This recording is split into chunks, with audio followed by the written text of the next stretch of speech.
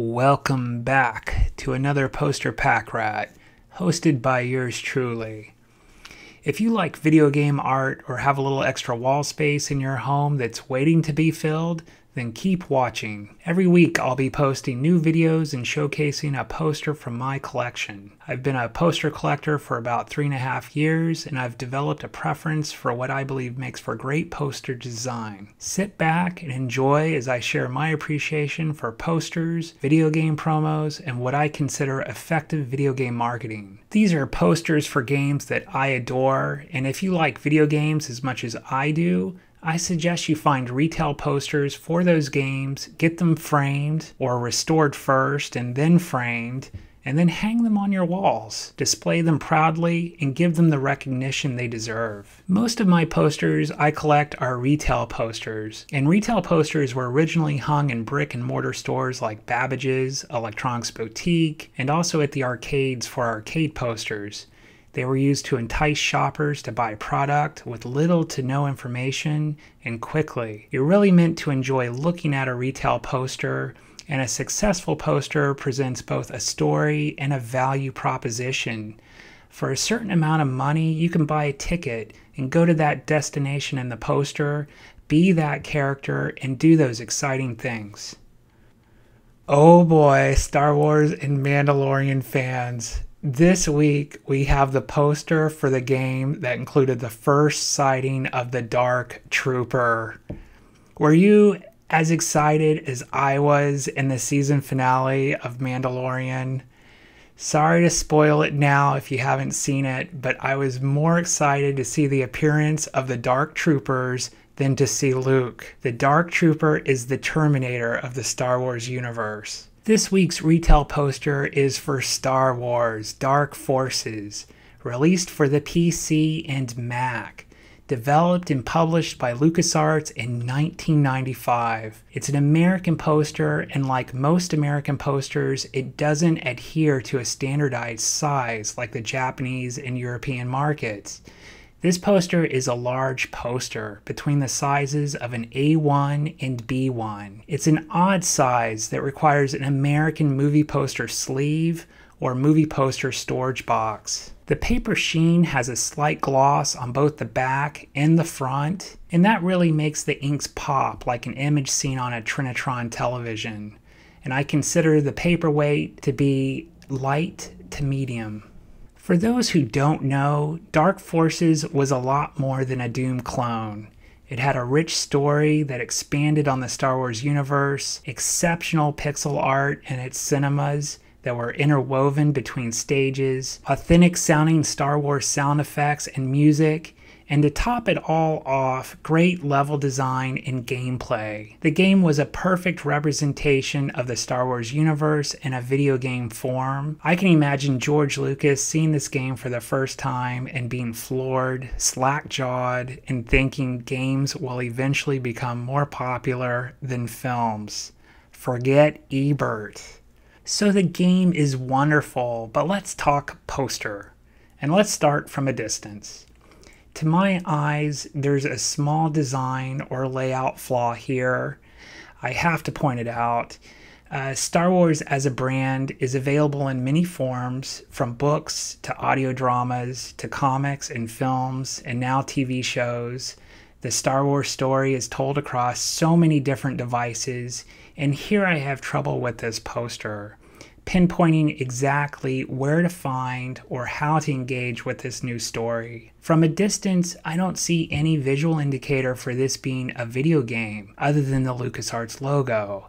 And while that means a lot to us who are in the know, let's pretend for just a moment that we don't know who or what LucasArts is. So how could this oversight have been remedied?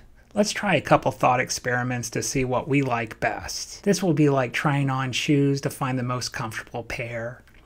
In this poster, the designers could have added the words "the video game" beneath the Dark Forces title logo. Or instead of reading "by Darren Stinnett," they could have replaced that with "game directed by Darren Stinnett." As is, I'm a little confused into thinking this might be a book authored by Darren, and he might be at our local Barnes & Noble autographing new copies. Another way they could have improved this is by including a couple platform badges for MS-DOS and Mac. These thought experiments help us identify weaknesses in this particular poster and strengths in others.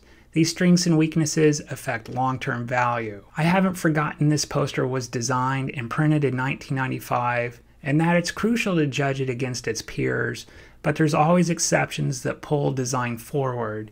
And when we come across these exceptions, we see why they command a higher resale value. So that said, after we've talked to the sales rep at Electronics Boutique and have worked out this is a new PC game, let's take another look at this poster. First, my eye is almost dead center, and I see light emanating from the Stormtrooper's blaster, indicating he just took a shot at us. And I know he barely missed because we're still breathing. Next, my eye jumps up top, and I see the Dark Forces logo, bold and ominous. This title could mean a lot. This could be about the darkest days of the rebellion, or something having to do with the dark side of the Force. We want to know more. Star Wars being in the logo confirms with the imagery This is a new Star Wars property. Then we fire our shot with our blaster and take down the stormtrooper on the right. That explosion just rips him apart. One more shot to get the guy who almost hit us, and then his friend on the left. After we end these three, we continue down the corridor, making our way to the hangar in our ship, or on a diversion first to the data pod room, where we retrieve the plans for blowing up the Death Star. The possibilities are endless. The action in this poster is so good. The lighting and early CG work are simple and effective. It makes me appreciate the early CG art from SGI. It transports me back to 1995. We are sitting in our old computers. Mine is a 486DX, hands at the keyboard, and staring into the glow of our CRTs. It's the weekend, and we're staying up late tonight playing some Dark Forces, eating chips, and drinking sodas. Along the bottom of the poster, we're given the rare treat of seeing the poster's accreditation. Artwork by Lussier, designed by Jon Knoles and Terri Soo Hoo. My apologies on any mispronunciation. You guys did outstanding work, and this poster is a lifelong treasure. I can only imagine how hard this was to create with the tools you had in 1995. And if you guys come across this YouTube video, please let me know what software tools and hardware you used back in the day. I'm sure a lot of people out there would like to know. So a bit about these designers. Lussier was employed by LucasArts between 1992 and 1997 and also produced the TIE Fighter cover artwork.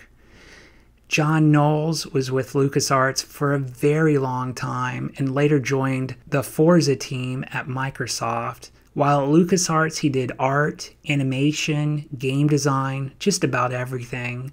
His LucasArts games include the 2D cutscenes in Dark Forces and other working games like Episode 1 Racer, Shadows of the Empire, Rebel Assault 1 and 2, which I also have an upcoming poster video for, X-Wing, TIE Fighter, and so many more.